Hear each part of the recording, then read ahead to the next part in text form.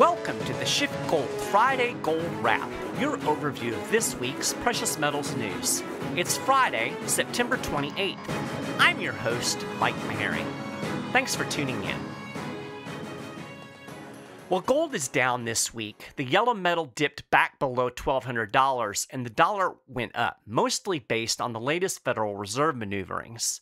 The Fed nudged interest rates up again Wednesday.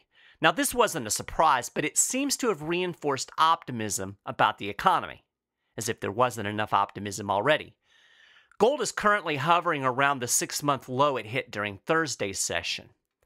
As one report put it, the dollar stood tall against its peers on Friday after data showed U.S. economic growth accelerated in the second quarter at its fastest pace in nearly 4 years. Okay, so actually this wasn't news. We've known this for weeks.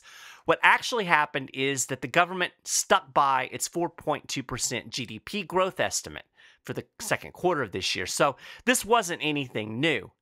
But when people are this bullish, everything is bullish. Anyway, gold is down more than 13% from its April high.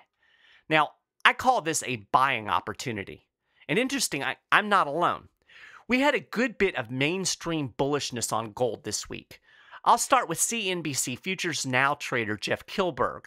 He said yesterday that gold is actually performing better than you would think, given the high interest rate environment. Quote, "The reason I want to be a buyer here at 1180 is the fact that the bears have not moved this underneath 1150, and they've had every single reason." End quote. Then there was a Barron's article that proclaimed, "Gold is cheap, inflation is coming, you do the math." The Barron's writer insists gold has gotten a bad rap, and this out-of-favor asset class now deserves a place in investment portfolios. Quote, "Compared with stocks and other financial assets, gold looks inexpensive. More important, inflation is starting to pick up in the U.S. and in much of the world as central banks shrink their enormous balance sheets. And gold has represented a good defense against inflation, eroding the value of a stock or bond portfolio. Over time, it has held its value against the dollar. Gold was $20.67 an ounce 100 years ago, and that bought a good man's suit.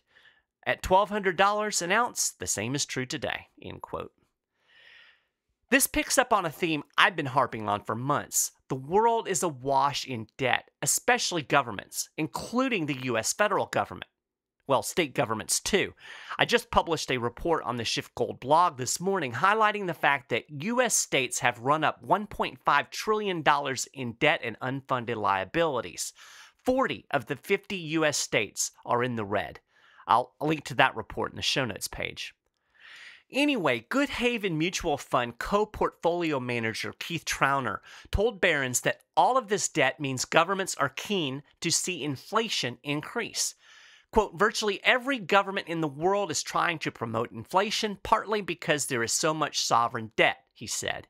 When there is so much debt, he contends governments have three choices: default, restructure, or inflate the currency.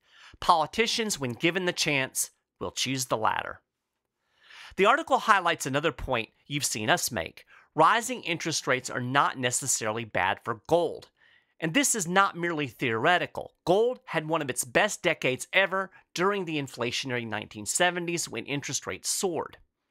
The potential for a decline in the dollar would also boost gold, according to the Barron's article. It quotes a metal strategist at Sprott US who sounds a little bit like Peter Schiff.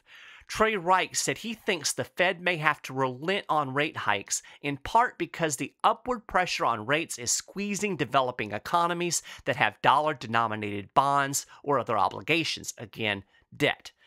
Reich said now is a good time to buy gold. He said gold offers enormous portfolio utility in today's complex and treacherous investment environment. Bank of America is also bullish on gold. Bank of America Merrill Lynch commodities analyst Francisco Blanc recently told Bloomberg bullion could average $13.50 an ounce in 2019. And he also mentions the giant U.S. federal debt. Quote, "We're still pretty constructive longer term on gold because of worries over the future of the U.S. economy, even though it's performing relatively well right now. In the short run, the effects of a strong dollar, higher rates dominate, but in the long run, a huge U.S. government budget deficit is pretty positive for gold." End quote. I suppose I should touch on the Federal Reserve meeting. Like I said, the FOMC nudged up rates 25 basis points, just like everybody figured it would. So the federal funds rate is now at 2.25%. The Fed offered up a rosy outlook for the U.S. economy, projecting growth will continue for the next 3 years. The central bank also dropped the phrase, "the stance of monetary policy remains accommodative," from its statement. As an analyst told Reuters, it does seem to potentially indicate they believe monetary policy is becoming less accommodative and getting more toward that neutral rate. Now, that seems pretty obvious, right? Peter Schiff has talked about this. There's really no way, realistically, that the Fed can push rates a whole lot higher with all of the debt. But Fed Chair Jerome Powell said we shouldn't read anything into the removal of this phrase. Okay, I call BS, just like Peter did. If the Fed didn't mean anything by removing the phrase, why remove it? I mean, these guys know everybody is going to go through this statement with a fine-tooth comb. Of course it means something. I agree with Peter. I think the Fed is near the end of the tightening cycle. We're getting close to as high as it can go. 3% I think is probably the max. So that's what, 3 more rate hikes? So given this, the market should be factoring in the next easing cycle, which really can't be too far off. Now, one reporter asked Powell if the central bank would just keep raising rates until something in the economy breaks. Powell answered that there's no reason to worry about that because the Fed is moving slowly.